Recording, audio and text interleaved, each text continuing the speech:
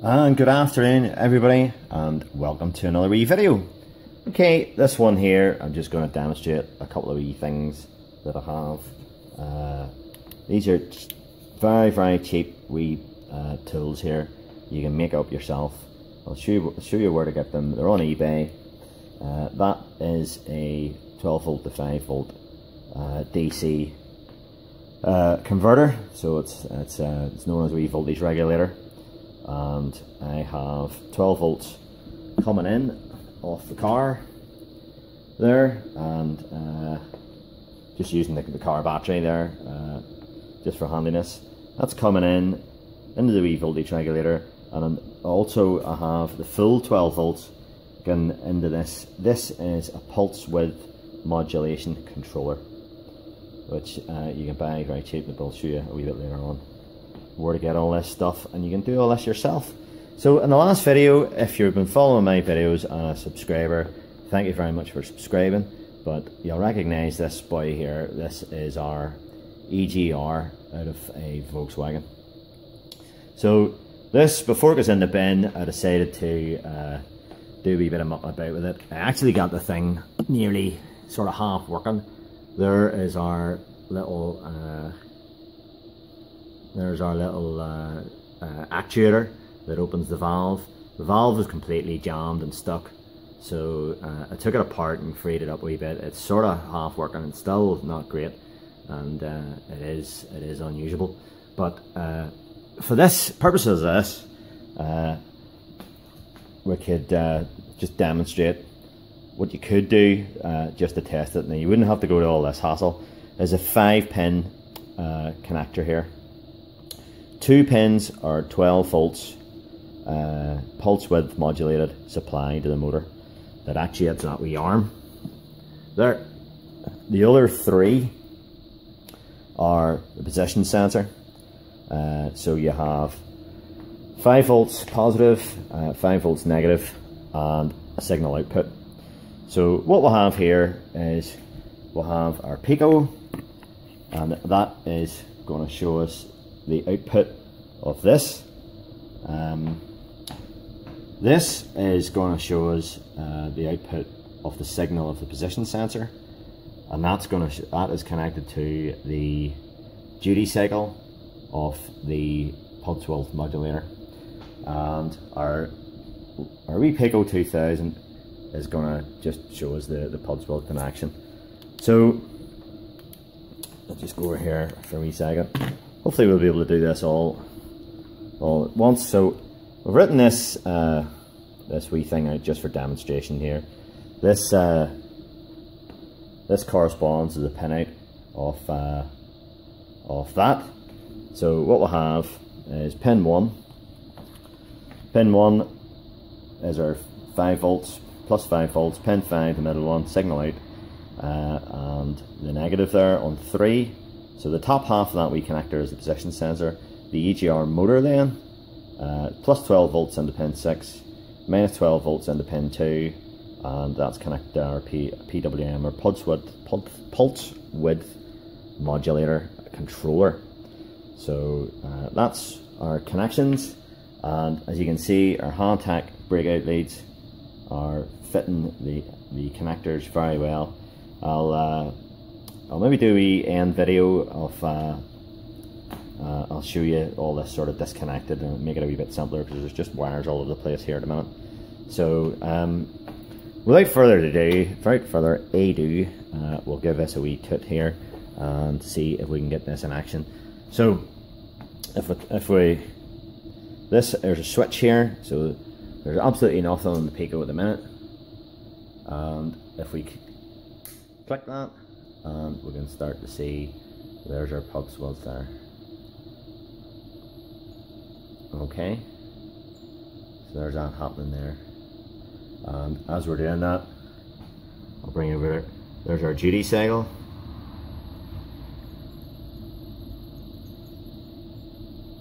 in percent. Okay, that is our position sensor signal output. Right, it's very sticky, this EGR. It's not working very well, so it's not going to drop very quickly. It'll just show you the actual arm moving about. I can hear it just squeaking in the background. And that's it, off again. You can see the position is still, it's about half open there, isn't it? It's actually still squeaking even though of this clicked off. So we'll just have a wee look. I have that wee torch there so you can see it. So I'll just help it back manually. That's it. That's about it. As close as it's going to get. So let me see if I can get this in shot at the same time. Here. So that's it clicked on. And I'm just screwing it around a wee bit. And there she is moving. And come back down again. That's it, clicked off, and it's so slow. So there we go. That's why the thing was feeling, well, it was absolutely completely stuck if you watched my previous video. But there it is, actually moving anyway.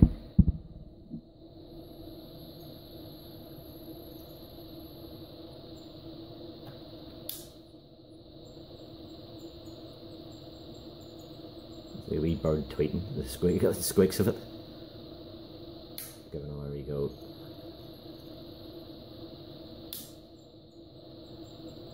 So that's all happening when I'm turning this knob here. That's it, clicking on. And back again. So you can see our Hantac breakout leads connected in there. I'm able to measure my signal outputs because they're all doubled up, and then the 4mm bananas are outputting to my these are the outputs to the voltmeter. Right, the wee duty cycle meter. I've just the lead stuck in the crocodile clips with those. They're just sitting there, and that's our 5 volts for a position sensor, and this one here is the 12 volt supply from the car battery. So I'll disassemble this a wee bit. No, I'll tell you what I'll do. I'll show you on the laptop a few of this stuff, where I get it from, because I have, yeah, okay, so there we go. Fiver for that. We 5 volt regulator there. You get that on eBay. Just stick in 12 volt to 5 volt regulator. Oh, something's beeping at me. Wanting to turn off. It's getting tired. And there is our pulse width modulator. I can nearly say that. I think I paid 7 or 8 quid for that. Apparently it does 2000 watts. But on the board, on the circuit board, I'll show you this later on, it shows you what terminals what. I have modified mine slightly, as I like to do. I've drilled a couple of holes in the back, a couple of grommets for the leads to come out, and just for a bit of reliability, I've put a couple of bananas on the end of the input, and what have I done with the output? Oh yes, I've put these, that's my bit of green heat shrink to indicate my signal output, and the pulsed negative there. So that's the output, that's my output side, and that's my input side. And our wee Unity T has went to sleep. I'll just knock it on again. They're great wee meter these here for the money. They're very, very cheap, only about 20 odd quid I think I paid for that. And I have a wee smaller version as well, that wee one there. They're about 20 quid as well. For the money, they're fantastic. Occasional use, great. That's the Vantage Pro. It's just acting as a voltmeter at the minute, and it's measuring the position. So maximum will be 4.5 volts probably. So that's it, probably maxed out there. I'm screwing it back down again, and as you can see, it's very, very slow to come back because this EGR is sticky and it looks as if it's stuck there. Yeah, let me see. Yeah, and it's just stuck. So I'll just give it a wee helping hand here. That's her back. And it's showing a volt there, which shouldn't really be the case. Another thing I'll maybe show you while I have this laptop on here, where I get how I knew those pinouts there, which is probably, if you're working on a car, you know, how do you know what's what on a 5-pin connector like that? This is a program here. This one here is Stackus Technique. I get it from that website there. You know, so he does a lot of software and stuff like that. You can check it out yourself there, and you can make your own decision on whether that would suit you. It's also known, there's Stackus. It's also known as Haynes Pro. It's exactly the same as Haynes Pro, that program, and that is giving me the pin out there.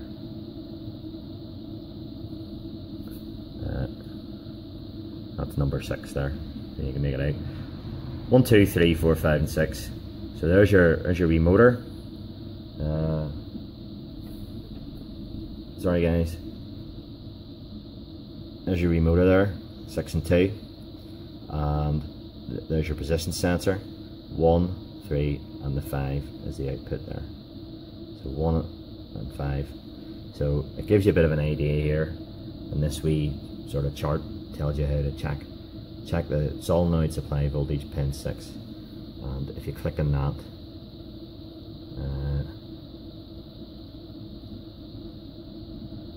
it'll say the voltage you'd expect. So that's battery voltage, and the potentiometer is what it's calling here. I'm calling it position sensor. Is 5 volts. Supply voltage pin 1. So it shows up a wee multimeter here, wee graphic demonstrating as if you didn't know how to connect a multimeter, but there you go. So on the pin 1, so the main thing you need to know is the pinouts and the voltages that it normally works at. So that's how I knew how to connect this up. So I'm going to disassemble this a wee bit because there's just wires everywhere. I'll show you this wee modulator in a sec. Okay, back at our Picoscope modulator controller. I have to say that slowly. So here we go. I'll just show you what I've done with this. £7 of eBay, as I said, and I've connected just ordinary automotive leads that you get out of motor factors into it. There's a wee schematic there at the top that tells you the connections. Just about focusing that. Motor, plus and minus, and power, plus and minus there. So power in, power out, and the negatives at either end. So what I've done is I've connected these 4mm female bananas, but I can also clip onto the outside of them on the input, and then I've soldered 4mm jacks onto the end of that. Bit of heat shrink over it, bit of green heat shrink on my signal, and they go into the hand tack leads very nicely. Just a second, put that back in again. Right, so this connection, I've just simplified it here. I've taken the connections out for the position sensor, and we just have the 12-volt motor. I've given that another wee squirt of carb cleaner to hopefully try and, because it was really sticking on us with the last wee bit of footage there. So this is our modulator naked. We'll maybe get the two of them in the shot there at the same time. We'll click it on. Let's move a bit further now and let's return. So what I've noticed is it's not taking much to open it, but anyway, on our couple of meters here, our scope and our meter, we'll maybe be able to see the two of them happening at the same time here. So with my other hand, I'll just change hands here. With my other hand, I'll That's a bit better.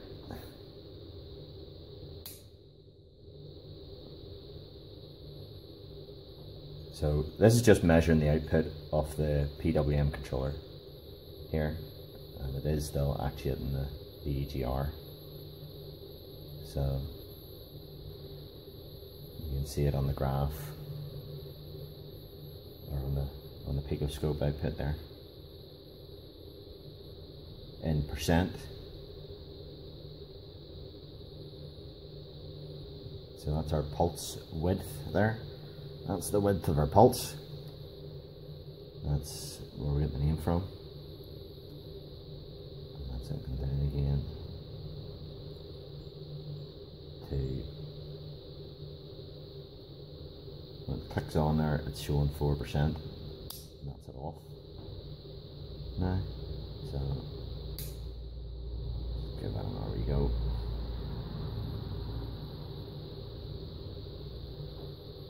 So there you go.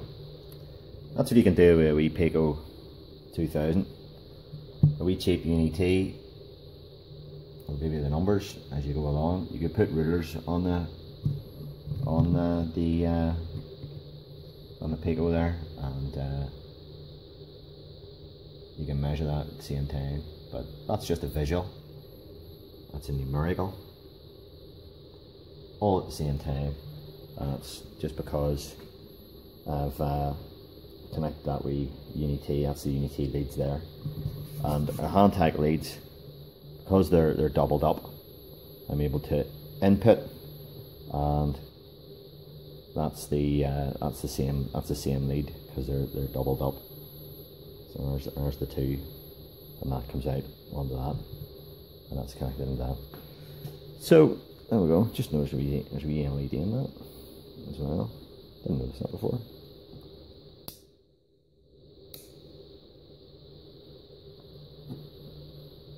Not much of an LED, not much good if you have that cover on, I suppose. You can just about see it in there under the cover. Wee LED on there. So, there you go. A bit of mucking about with this EGR just before it goes. It goes to EGR heaven.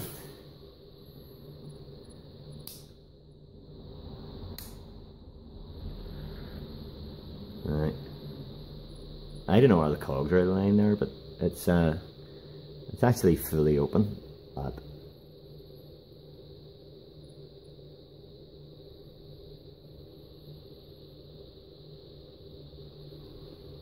only 17%. So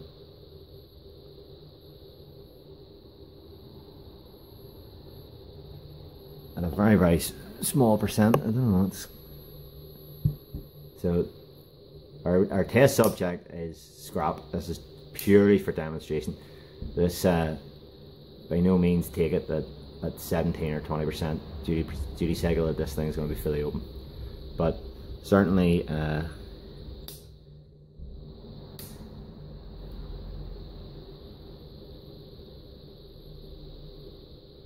yeah. So £7 for that. That's our wee 5V regulator there. 12V in and 5V out. So that's a fiver. That's £7. A couple of bits of wire. If you want to take the time, do what I did and solder wee ends on it. But I want to be able to take this out of the box and use away at it. I don't want to start mucking about with dodgy connections. So I spent half an hour doing that while I had a few bits of wire out in the bench. So as ever, thanks for watching, and oh, by the way, Ian, I got your email there, so there's some stickers on the way to you, and definitely my favourite commenter on all my videos. Here's a shout out to you. You're going to get some stickers in the post as soon as I can. So I don't know how long it'll take to go to Canada, but thanks very much for your kind words in the email, by the way. And anyway, that's it for this one. Thanks very much for watching, as ever, and bye bye.